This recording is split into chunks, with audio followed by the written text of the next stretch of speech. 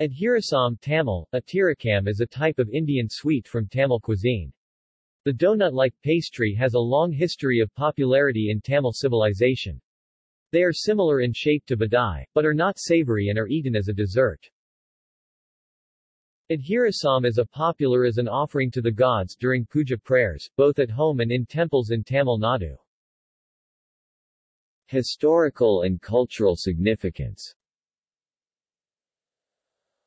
According to inscriptions from the 16th century Vijayanagara Emperor Krishnadevaraya's time, the sweet was made from rice flour, jaggery, butter and pepper. At the annual festival at the Panchavarnsvar temple in Nallur, located near Kumbakonam, Tamil Nadu, an offering of 6,000 adhirasams along with 6,000 vadas is made to the gods. The entire lot is cooked in the temple kitchen between sunrise and 11 p.m., for the prayers that take place at midnight. Preparation.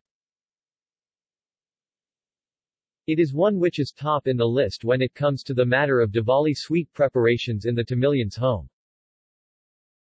The authentic preparation takes about a week. First, the rice is soaked in water and dried in shade and ground into a fine powder when the rice is 3/4 dried and retains some moisture.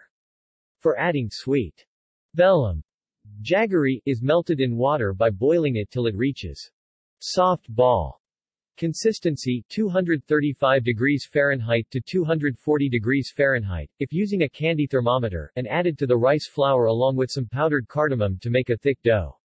It is then transferred to an earthenware pot and the top of the pot is closed with a thin white cloth. It is then allowed to ferment for about 3 to 5 days by placing it in the sunlight during the daytime. Finally, when the batter is ready for preparation, small balls of the dough is taken and flattened using fingers in a small piece of oil-brushed banana leaf and deep-fried in oil until golden brown. Then it is pressed with a flat-bottomed bowl to remove the excess oil. See also: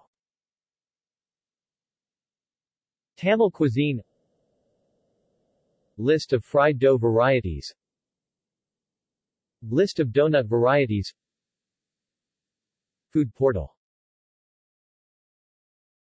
References. External links.